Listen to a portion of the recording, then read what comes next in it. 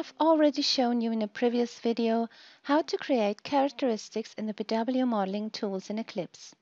As the modeling tools can be used to create the other InfoObject types as well, I now want to show you how to create a key figure. I am in the BW modeling tools. In the context menu for my BW project, I choose New InfoObject. I am now guided through the creation process by a wizard. First, I select an info area.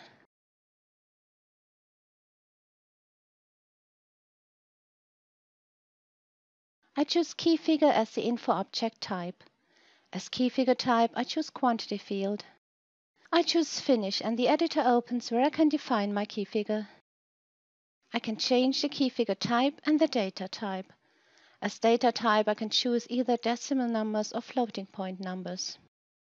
Several properties allow me to use this key figure for special purposes. I can choose high precision. If I select attribute only, the key figure that is created can only be used as an attribute for another characteristic.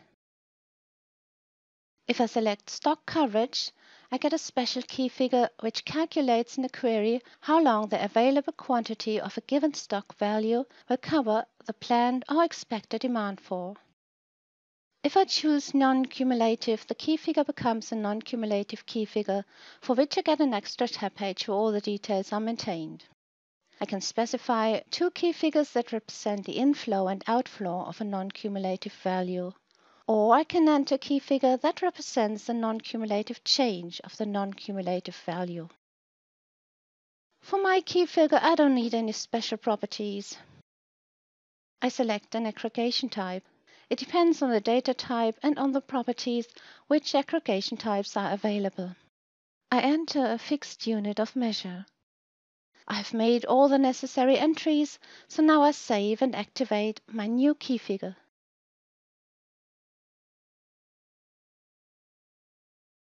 This key figure can now be used in an info provider. I hope that I gave you a good overview of how to create a key figure using the BW modeling tools. Now it's your turn to try it out.